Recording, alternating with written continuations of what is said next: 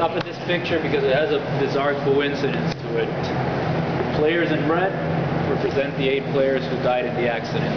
Now the bizarre coincidence about it, as you can see, they're all on the right-hand side. Now what many speculate about this, you gotta remember these players were still in their early 20s, still hanging around their best lads, trying to have a laugh all the time. They sat next to each other on the picture, sat next to each other on the plane, shared face. Nonetheless, that can only be speculated, or it's a very bizarre coincidence, but it is weird.